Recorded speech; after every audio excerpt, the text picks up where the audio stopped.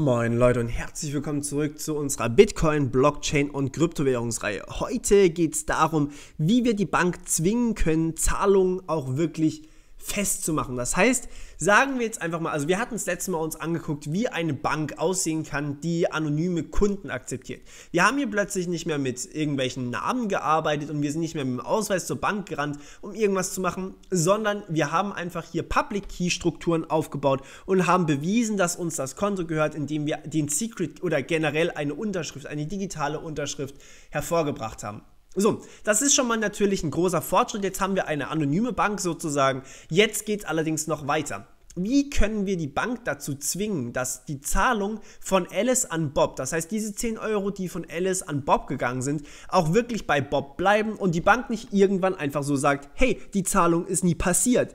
Du kriegst jetzt einfach wieder deine 10 Euro zurück, Alice, und Bob hat Pech gehabt. Das heißt, Bob wird quasi um seine Pizza betrogen, die Alice bei ihm gekauft hat, und Alice hat ihre 10 Euro wieder. Wie können wir das also verhindern? Also nehmen wir jetzt einfach mal an, die Bank wäre korrupt.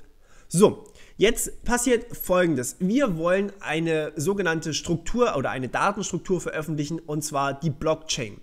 Die Bank veröffentlicht jetzt also von sich aus gesagt alle Transaktionen. Das heißt, ja, alles, was jemals an Zahlung passiert ist, ist öffentlich. Jeder kann die Zahlung von Alice an Bob sehen. Aber damit kann niemand was anfangen, weil natürlich niemand weiß, wer diese Zahlung getätigt hat und wohin sie gekommen sind. Denn niemand weiß, wer sich hinter diesem roten Schlüssel versteckt. Niemand weiß, dass das Bob ist. Und niemand weiß, wer diese Unterschrift hier generiert hat, die Alice gehört. Das heißt, niemand weiß eigentlich, wer die Zahlung getätigt hat. Also ist auch nicht schlimm, wenn jeder diese Zahlungen kennt. Und das macht sozusagen die Blockchain aus. Da stehen alle Transaktionen drin, also ich nenne es jetzt einfach Transaktionen, so wie es offiziell heißt. Alle Transaktionen, also Zahlungen, stehen öffentlich zur Verfügung. Jeder kann die angucken, jederzeit. Und ja, in einem Block sind dann eben mehrere Transaktionen drin. Und ja, das ist sozusagen die Variante, die wir hier ganz gerne hätten. So wird einfach sichergestellt, dass einfach jeder auch diese Transaktion nachvollziehen kann. Das heißt, jeder weiß, okay, es gab mal eine Zahlung von Alice an Bob, die steht einfach fest in der Blockchain drin.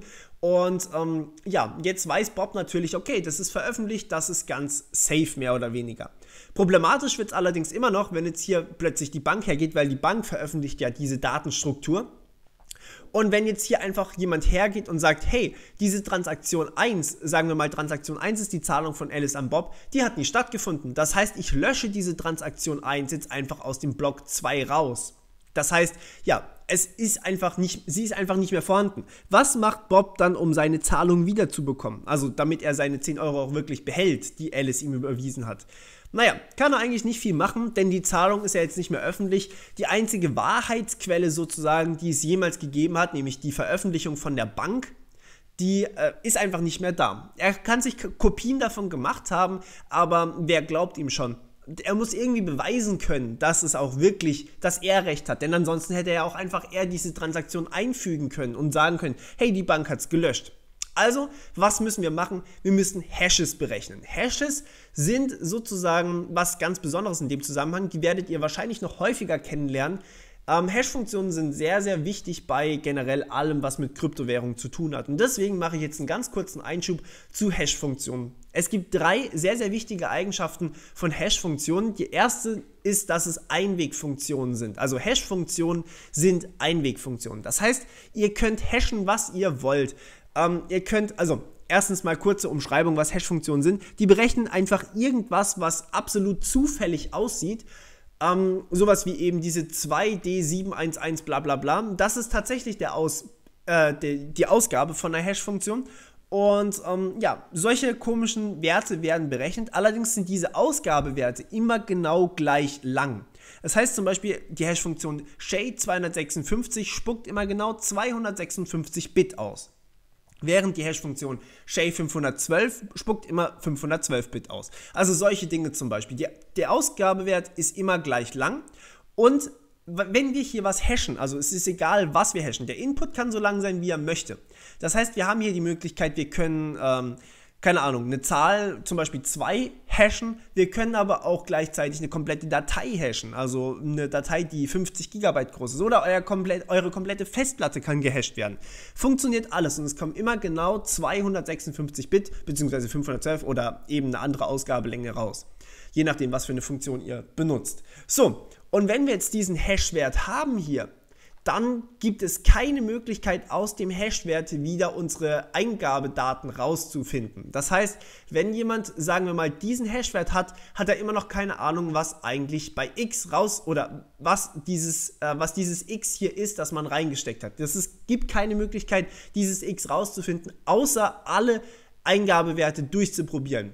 Und wenn ihr alle Eingabewerte durchprobieren wollt, dann seid ihr niemals fertig.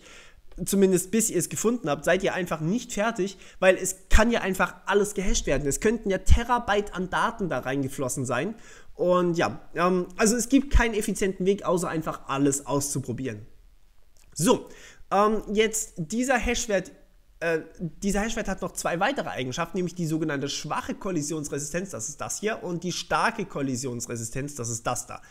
Schwache Kollisionsresistenz bedeutet erstmal, okay, wenn wir ein x haben und wir berechnen, also wir haben dieses x hier, wir wissen, was das x war und wir berechnen den Hashwert hier, dann ist es unmöglich, außer durch Brute Force, also durch alles ausprobieren, ein x' zu finden, das denselben Hashwert hat wie dieses x.